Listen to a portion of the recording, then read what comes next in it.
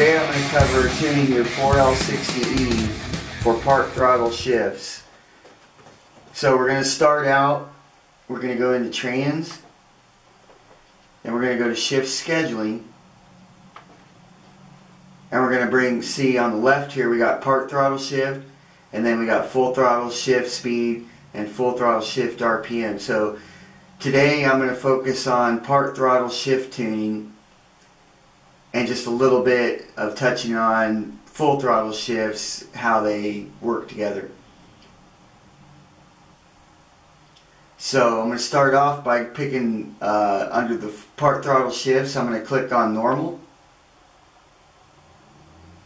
Okay, now that we've brought up the chart under part throttle shift speeds normal, we can see along the left we have the actual shifts of 1, 2, 2, 3, 3, 4, and the downshifts of 2, 1, 3, 2, 4, 3, along with throttle percentage across the top, and all these numbers represent the mile per hour at which the shift will be allowed to occur. So for example, if we're cruising along at 60 mile an hour and we want to get on it and downshift to third automatically, we're going to have to give it 62% throttle before it'll allow that to occur. If you're cruising along and you're at 60 with this the way it currently is, and you give it half throttle, it's just going to kind of bog out and stay in fourth, and just, you know, you're not going to be, it's just going to bog out. You're not going to get the response you're looking for. So what you can do on these, what this is the speed that will allow that downshift to occur at this amount of throttle percentage. So if you want it to downshift easier with less throttle at a higher speed, then what you're going to need to do on these downshift numbers is raise them. The top is the speed. Let's say you're taking off in first gear and you're at 25% throttle. At 25% throttle, it's going to upshift to second at 13 mile an hour. So if you want it to hold that first gear longer, you're going to raise those numbers. So basically by raising these numbers, you're going to make the way the 4L60E shifts automatically more aggressive. Whether it be holding the gear longer before it upshifts, or downshifting easier at less throttle and quicker. So what you can do is you could raise this entire chart, but you want to keep in mind that your 100% column needs to match your full throttle shift speed column as well. So whatever we change here, we need to double check our 100% full throttle columns and copy and paste them in here. Now usually what I would do is raise this a little bit and kind of test and drive, because a lot of this is going to be to your taste. You know, you're not going to want it anytime you speed up just a little bit cruising along to just downshift from fourth to second, and then immediately it's going to shift back up to third if you're going too fast when it downshifts. Like if you're running 70 mile an hour and you barely give it any gas and it drops to second, it's going to jump the RPMs clear up over 6,000 and then immediately shift back up to third. It's just going to be overworking the transmission for no reason, and it's not really what you want. But stock tuning just seems way too conservative, and you know, if you give it a little bit of gas and you're wanting it to downshift and it doesn't, it just kind of bogs out. It's just, that's one of the downfalls of an automatic. I mean, you're never going to get it to shift and act like a manual, but you can definitely improve it with some part throttle shift tuning. So what I'm going to do is I'm going to go ahead and highlight this whole graph, and I'm going to take 2, and I'm just going to add 2 to the whole thing. So now it turned the whole thing red, as you can see.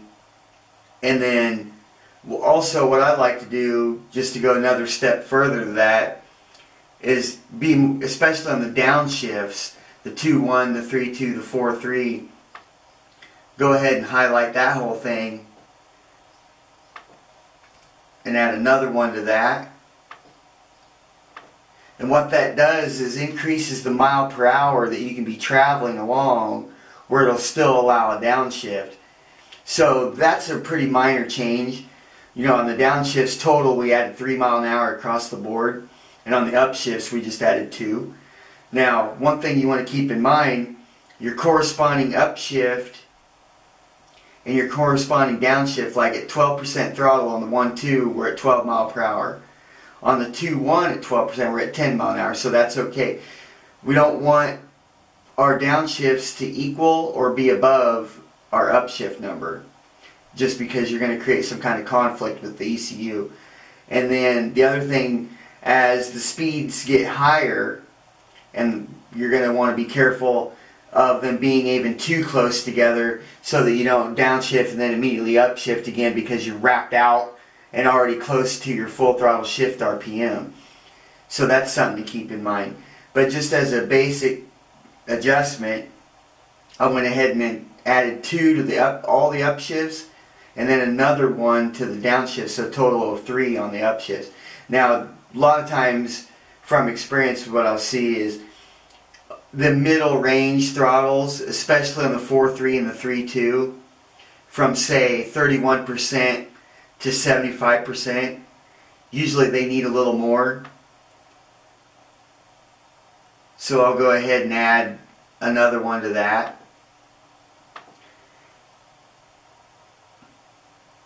And just double check, make sure your corresponding cells, you don't have any conflict, and we don't.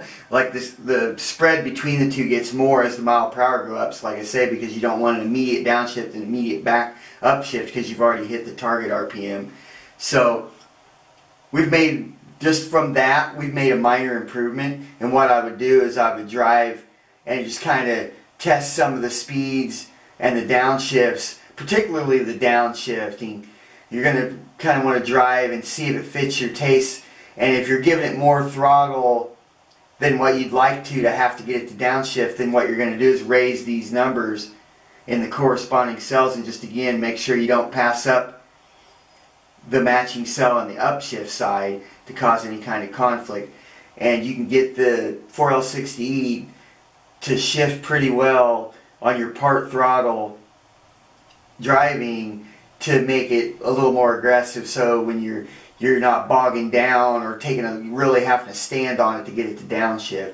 Again, you know, it's gonna take some trial and error and experimentation to fit your driving taste and get it so it's not crazy upshifting, downshifting all the time with every little bit of the throttle, but at the same time not bogging down when you get on it and not downshifting the way you want.